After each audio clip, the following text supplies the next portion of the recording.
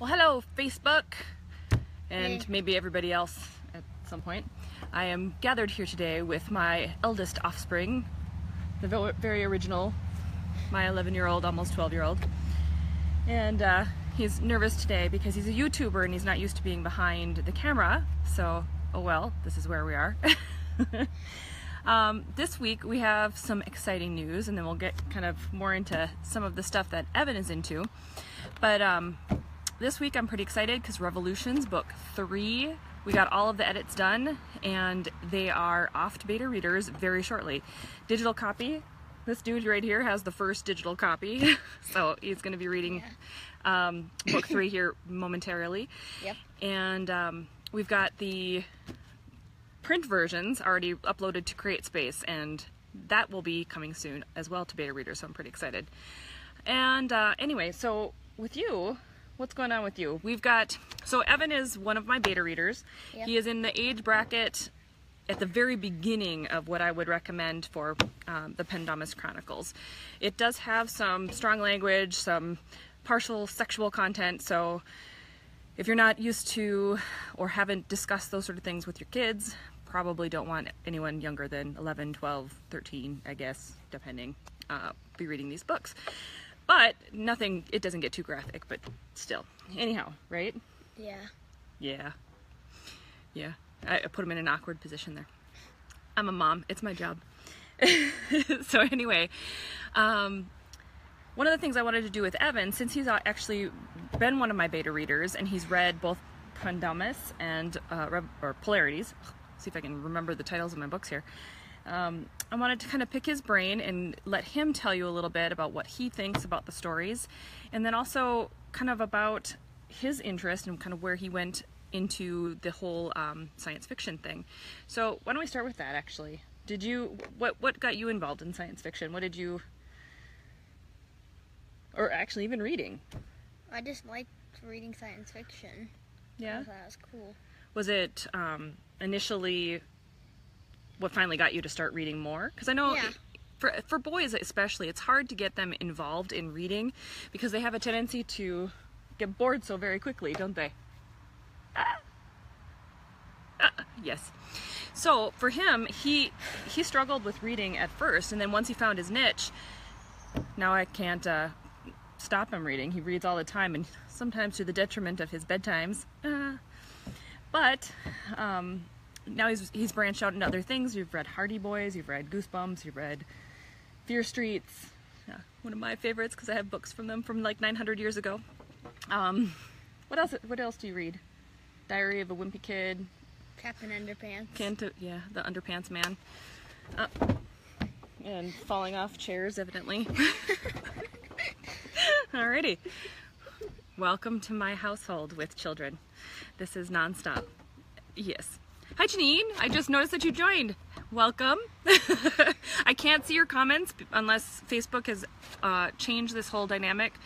Let me see if I can scroll through. No, video only mode. It still doesn't show me the stupid See, she's laughing. I can see your emoji, and that's it. Rats! I can't see any comments. So, well, I don't even know if you're making a comment, come to think of it. But, you know, hey, whatever. I can't see comments. I gotta look into that more. Anyway, okay, back to the books. Back to reading. Before, you know, Abbott and Costello or whatever this is. So, yeah. With boys, especially with reading, it's finding their groove. And when did you first start reading Pendamis? Do you remember?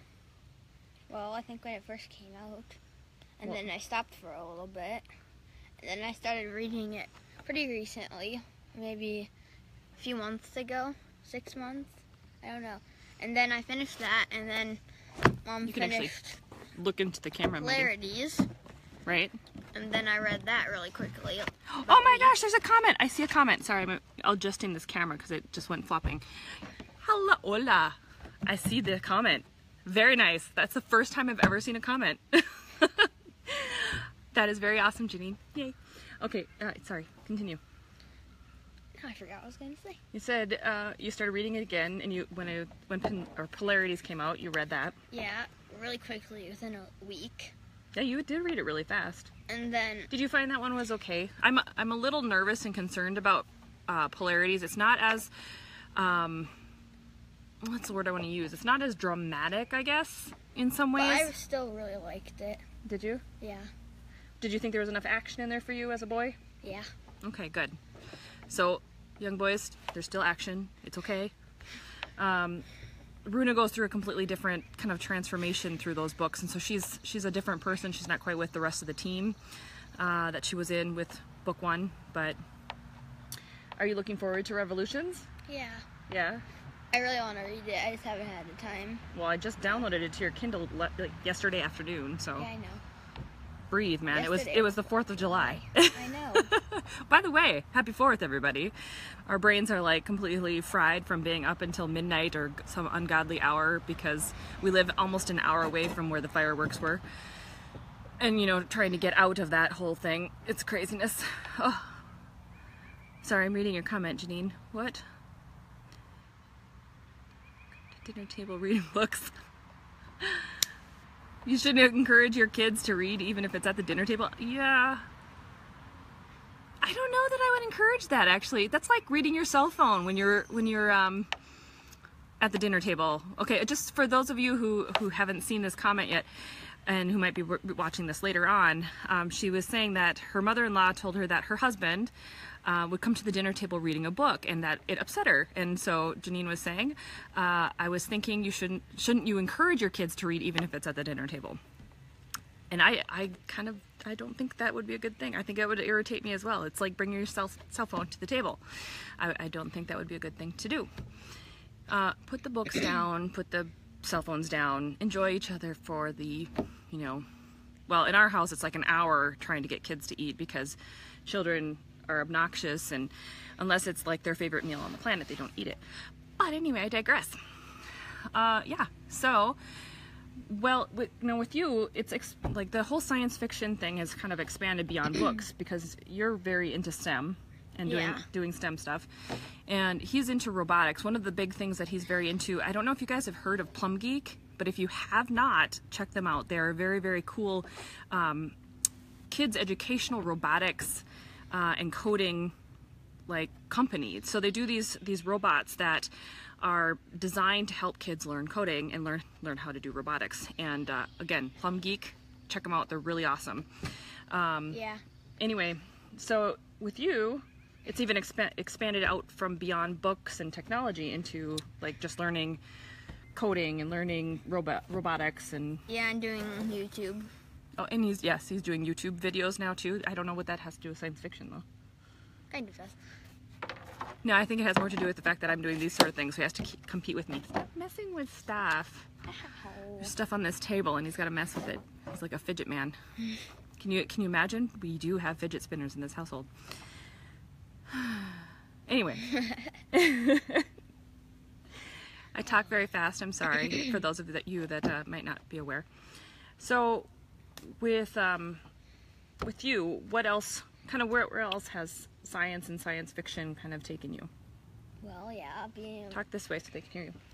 being able to do STEM and robotics and programming is really cool. Right.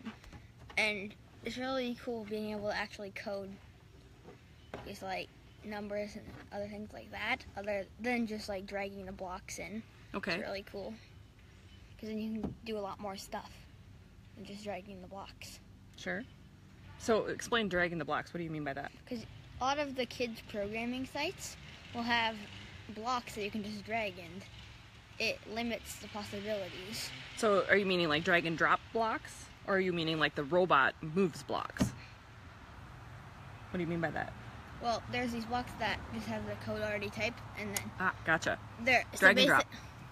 But basically, you can't do as many things because it only limits the blocks to like these few 5 things. When Right. there's coding, and when you have an actual robot to code with, you can do almost endless things. Okay, we just had a gigantic ant run across the table. No, it fell from the tree and fell into the table. Right? Even better. Yay. Okay. So that's pretty cool. And that's so for me, as a science fiction author and someone who kind of, and it's so weird because I don't consider myself science fiction all the time. It took me a while to really grab onto that moniker, because I always thought that it was more fantasy and dystopia at first, but it's really encouraging to me to see my kids develop, because I've been writing this series now for almost 7 years. The first idea came out in 2010 in my brain, and so for me it's been kind of neat to see them, and I don't think it's all having to do with just my writing. I think it's because of the things that we're all interested in as a family, whether it be watching Doctor Who or checking out the different kinds of movies that we watch even now, or trying to encourage them to watch things like Firefly or oh gosh, the Avengers even. I mean, all these different things, movies and shows that are just phenomenal when it comes to using your imagination and kind of taking what you already see and allowing your brain to kind of attach to those trends that you're working on, and visualizing, seeing, and pushing your mind out even farther. So that's kind of where the e-link came from, because for me, I saw very early on that the way that technology is working, the way that using your cell phone is working, it could very easily just go from a phone, a handheld device, to now being implanted in your brain, because everything is so electrically conducted. And so it's not overly different. So it's just going to be a matter of which technology innovators are going to be the first one to create an e-link that allows you to see, talk, download stuff directly to your brain, rather than having anything outside to control it from. Janine is saying that my husband is always reading, still even, huh? He has a robotic Lego kit, and he gave it to her nephew. Have you seen any robotic kits that they have from Lego? Yes, we have, actually. Evan was using those, right, Evan? Yeah, Lego Mindstorms, the EV3. I got to program those. It's just like the drop blocks that I was talking about earlier. It's not as fun as being able to code by itself, but for like a littler kid, it would be pretty fun. Because all you have to do is download the app, and then you can drop blocks and make it do stuff. Do they have the apps for just about any? Usually it's for a computer, because you have to have a USB to plug into it. And I don't know if you can do it from your phone. Maybe you can. I don't know. For any of the Lego Mindstorms, or that one in particular? I don't know about the other Lego Mindstorms, because there's like 3 of them. Thank you. Yes, okay. Continue. But for the one that I was programming, the EV3, it's one of the newer ones. I know you can get things so you can make a program that you can control it from your phone, like a controller. Okay. But we didn't do that at all, because we didn't have a lot of funds. At the STEM and stuff. Now, that was at STEM, or was that in class? That was at STEM. Okay. Cool. So, well, maybe that's something that eventually they'll... Because I wouldn't recommend them to, like, 12-year-olds. Maybe I would, but they might be too little. The Mindstorms? Yeah. Really? Well, you could use them for a lot cooler things, but for what it usually tells you, because you would have to build them, and they're really hard to build. So... Which part's hard to build? The, like, robot, to get all the wires in and everything. Okay. So, I don't know if I'd recommend it to older kids, like older than 11 or 12, because it might get too young, because just using drop blocks. Okay. Still doing that? Got it. Yeah. Well, there you go, Janine. we have dabbled in pretty much everything here. Yeah. I like the Lego Mindstorms. I just wish they had an app where you could program it like with code instead of the drop blocks. And maybe that's something that they'll eventually go into. Yeah. You never know. It seems like a lot of companies are really kind of digging into the whole robotics thing. For most, I mean, even like the Legos. I mean, things that were very analog are now going more technological and getting more. Yeah, because I've seen some really cool things with the Mindstorms, but it would be extremely difficult for kids. Well, everybody has to start somewhere, right? Yeah. So if it's a system that allows them to start lower and then work their way up towards doing something bigger. Well, yeah, I guess it would be good just if you're a little. It might be hard to build them, and then if you're older, you might not think of them as fun, as much fun as like programming. But now, do you think robotics and coding is more fun than even sitting on Terraria. Sometimes. And if you're playing with friends, that is fun. Yeah, because Terraria can be online gaming, right? It's more social and interactive that way. Yeah. So, oh gosh, we had another one of those ants drop from the sky. Oh, dear Lord. We're getting ant infested. I'm trying to think. So, with Revolutions, are you excited to read the ARC? We'll go back to that for just a minute and then we'll head out. Yeah? Yeah. So maybe the next time Evan's here, if he's finished the book, we'll have him hop on and tell you what he thinks of it, and, well, without giving away spoilers. Right, Evan? Yeah. Yep. So, like I said, the third book is finished. It is on its way to my beta readers. We're going to see what they have to say, and once that comes back, then I will be...